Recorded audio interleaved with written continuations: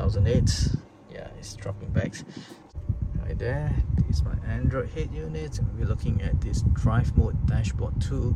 Let's click on install, and of course this is a Google Play Store.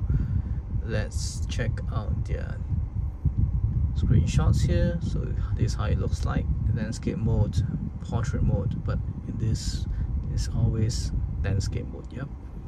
So you get to see maps as well, and more maps. I think there's a lot of things you can do with the maps settings, and this should be cool.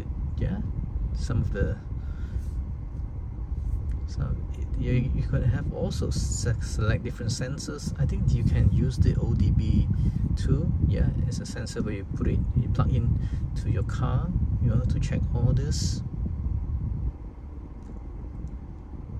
Okay, this looks good, pretty basic. You can see all your apps as well. You can do orientation, you can see the battery power and the brightness settings as well.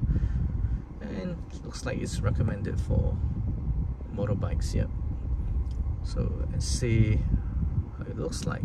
Click open on it. Okay, most will show blue vertical bar. Okay, click OK. So I'm going to use this swiping. Nope, nothing happens. Okay, but this is good. Yeah, it's making use of the full screen here. You get to see your battery, your temperatures, no GPS fix. Doesn't mean, oh, that means I don't have a GPS signal here. Yeah, I'm at the basement, so I don't have any GPS signals.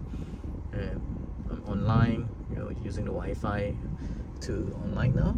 Connected to this phone, the personal hotspot, and this is the date and time.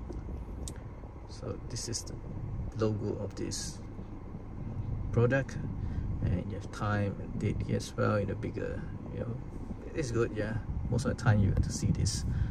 And this is how fast you're going, km per hour. This is the odometer, and you can get to see the distance, travel time, average speed, and how long you have been traveling. And there's a start and stop time as well. It's nice.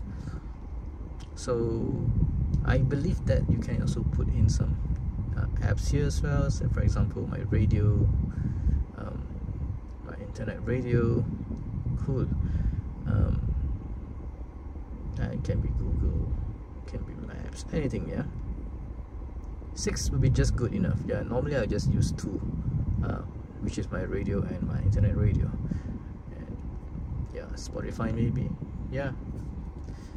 So what else? Let's go through all this. This is support. This is for me to buy something. Yeah. Thank you for using okay, meaning that I can visit the shop and buy some stuff from them. This is the ODB sensor. Maybe I'll try that out later as well. This is the road book. Okay, interesting. Type to open file. I don't have any files for this. I think there's a map file for that. Yeah. Okay, this is the global settings. I can use a 24-hour format. Use miles instead of km, Fahrenheit instead of Celsius. Default is just nice for me. GPS positions, I can't test it now. Interface options, interesting. Yeah, if for a free software you get to do all this. Interesting. So besides this, let's see, control station, we get to see change the modify system settings. Fine, I can do that. You can, okay, so this is nice. You can change the brightness directly in this app itself, and the volume as well.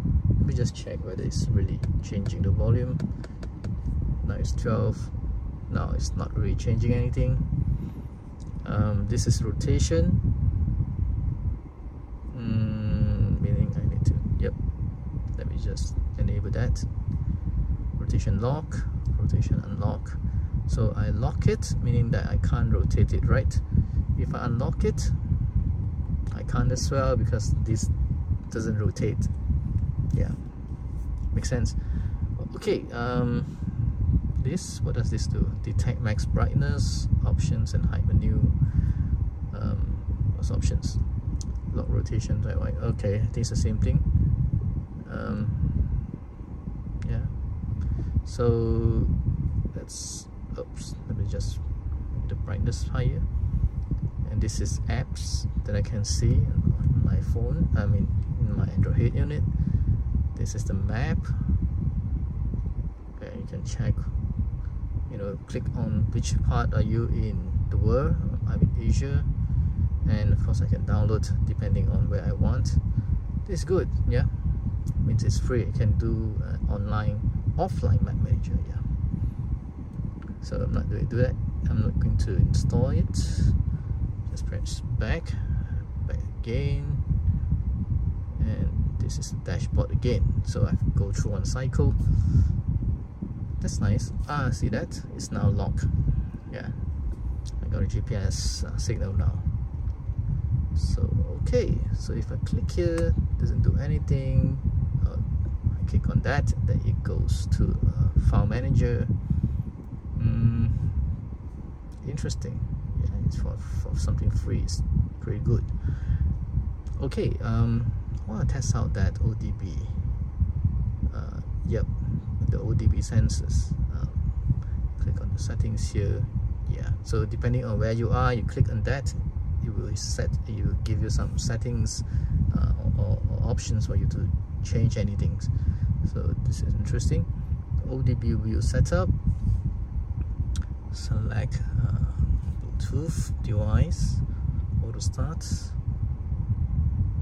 Okay, OD preference and whatnot.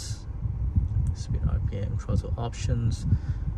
Okay, let me just plug in that ODB things that I have. Yeah, so right, I have a OBD2 device here.